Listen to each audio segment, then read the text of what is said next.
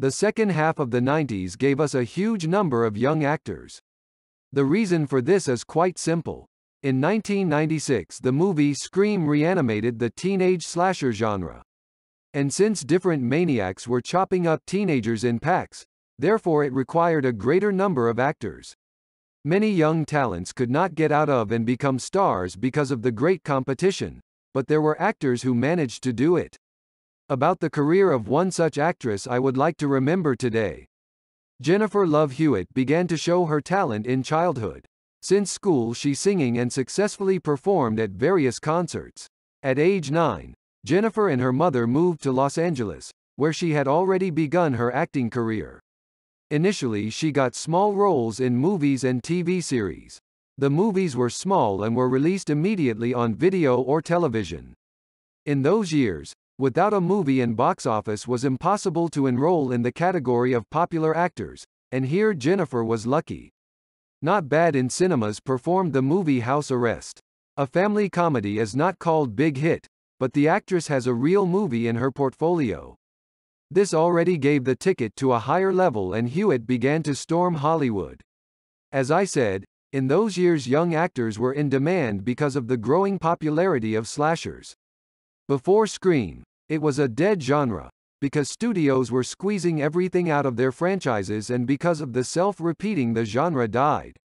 Until Kevin Williamson showed up in Hollywood with his screenplay for Scream. Initially, no one wanted to mess with the script until Wes Craven became interested in the project. Craven is rightly considered the founder of the slasher genre. In the 70s he directed the original The Last House on the Left and The Hills Have Eyes, and afterwards he worked on the A Nightmare on Elm Street franchise. It was because of him that the script was taken by Dimension Films and the studio was not mistaken. The film was a big hit and took in $103 million on a budget of $14. The screenwriter Kevin Williamson immediately became a welcome man in any Hollywood studio, and his script I Know What You Did Last Summer was immediately bought by Sony for $1 million. It's funny, but Kevin wrote the script for this movie before Scream. But no one was interested in it at the time. The film was launched quickly, and the producers began to look for young actors for major roles. At this point, Jennifer Love Hewitt walked by the studio and was invited to audition. The studio originally saw Melissa Joan Hart in the lead role, but Hart turned it down because the film looked like a copy of Scream. Hewitt was unaware of her decision, but Sarah Michelle Gellar already knew that Hart had turned it down and came to the audition with the intention of replacing her. Gellar and Hewitt auditioned together and the producers did not like them both at all. According to rumors, one of the producers offered the actresses to swap roles, and after the re-trial both immediately signed. With the cast, which would later be called one of the best in the history of slashers, the producer in general was very lucky. Ryan Phillippe was also not supposed to film. The actor really wanted to be in the movie, but did not fit the role. The character, which he would later play all the same, was supposed to be football player with the appropriate size. But since Dwayne Johnson in those years is not interested in acting career, the producers were not suited by anyone. And in the end, the director offered to bring back Phillippe, who really wanted to play in the film, and rewrite the character for him.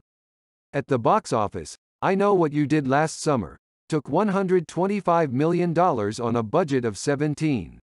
All the actors woke up famous. It would seem that in front of actors will open all doors, but Hewitt has shown a very strange approach to the choice of roles.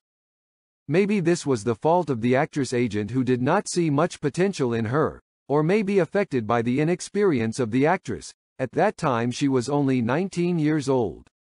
In general, immediately after the success of the slasher, she signed on for the movie Trojan War. If it had been a different movie about Troy with Brad Pitt, then the career of an actress might have turned out very differently. But Trojan War is a vulgar teen comedy, with all the consequences that entails. The film is known for the fact that the reviews at test screenings were so awful that the studio released the film only in one theater. The film took in $300, after which it was quickly sent to video. Without thinking long, Jennifer signed on for another comedy, Telling You. Compared with Trojan War, it was almost a blockbuster. At the box office, it grossed as much as $3,000. Following two such powerful films, Jennifer was a bit lucky, although she again starred in the teen comedy Can't Hardly Wait. With a budget of $10 million, the film took in $25 million at the box office and has quite good ratings for the genre. And Love Hewitt was nominated for it at the MTV Movie Awards. It was followed by a sequel, I Know What You Did Last Summer, which got a very original title, I Still Know What You Did Last Summer. The film was not a flop, but the American box office dropped from $70 million to $40 million, and that with a significantly increased budget. Critics and audiences trashed the film, so the threequel was released immediately on video with other actors. It should be noted here that all four of these films came out in 1 year. That is, the actress managed to star in 3 failed films in 1 year. It's surprising that her career didn't end right there. Although the blow to her, this list of masterpieces clearly hurt, but the choice of roles, she was not more careful. The next work of the actress, The Suburbans, again took a giant box office of $11,000 and received a low rating from the audience. Here was Hewitt's first attempt to gain a foothold on television. This attempt was the series Time of Your Life.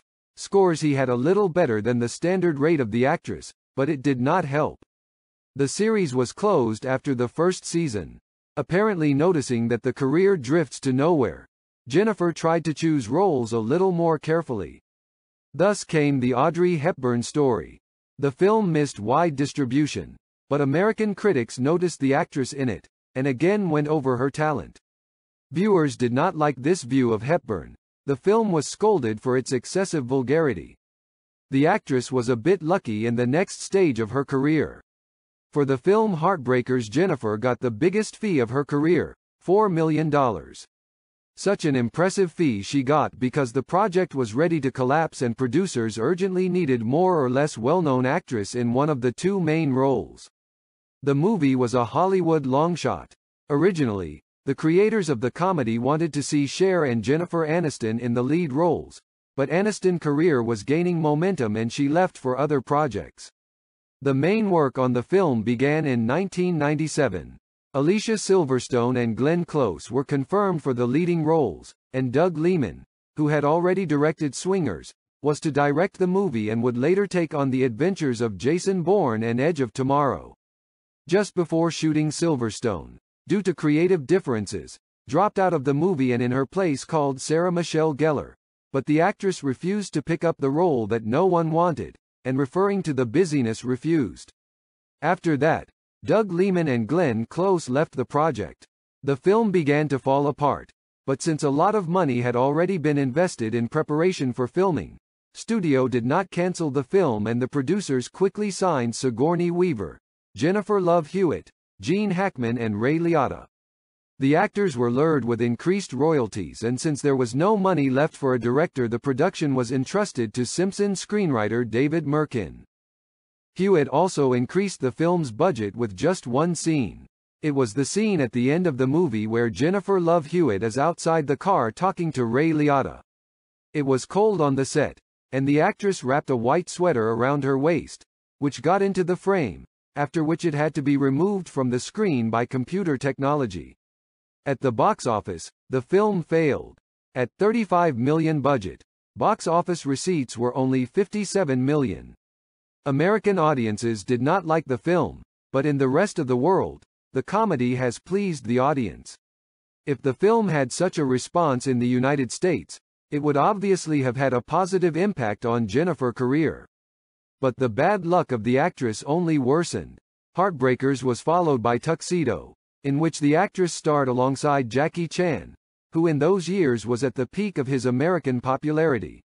Despite this, the film at a budget of $60 million grossed only $104 million at the worldwide box office and got some bad reviews.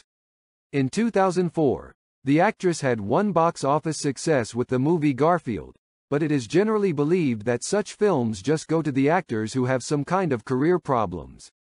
In 2005, the actress had already met on television.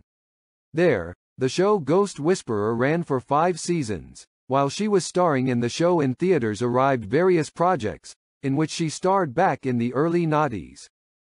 So in 2007, Shortcut to Happiness, directed by Alec Baldwin, finally made it to the big screens. The film went through production hell and bankruptcy of the studio, after which it was bought by Bob Yari Productions and released 6 years after the end of filming. Alec Baldwin said that when the film fell into the hands of the new company, it was re-edited so that it no longer resembled the original film at all, nor the story by American science fiction writer Stephen Vincent Benet, which was the basis of the script. Baldwin even demanded that his name be removed from the film credits, where he worked as director, producer and actor. After Ghost Whisperer was shut down due to poor ratings, Love Hewitt began to be flashed in many television projects in the second and third roles. One such project was the TV movie Client List, for which the actress received a Golden Globe nomination. A couple years later, Jennifer launched a TV series based on the film, where she was in the title role. The show lasted on small screens for 2 seasons. The series did quite well with ratings and was shut down due to a disagreement between the producers and Love Hewitt. Jennifer wanted to expand the role of Brian Hallisey, who also was Hewitt's husband. The producers did not want to do that and Hewitt left the project. Now Love Hewitt shoots much less frequently and is mainly engaged in family. Of the current projects, she can be seen in the TV series 911 and any other films is absent in her plans. It is also worth mentioning about the musical career of the actress. She has recorded several successful albums. Some of her songs were on the soundtrack of the movies in which she starred. Her last albums were not as successful in the US, and although they received a lot of popularity in Australia and Japan, Hewitt also ended her singing career in 2006. It's too bad that a series of bad choices for roles and failures at the box office of really good movies undermined the career. Hewitt had every opportunity and talent to become a star, but unfortunately, it didn't happen. Thank you for listening. Subscribe and stay tuned.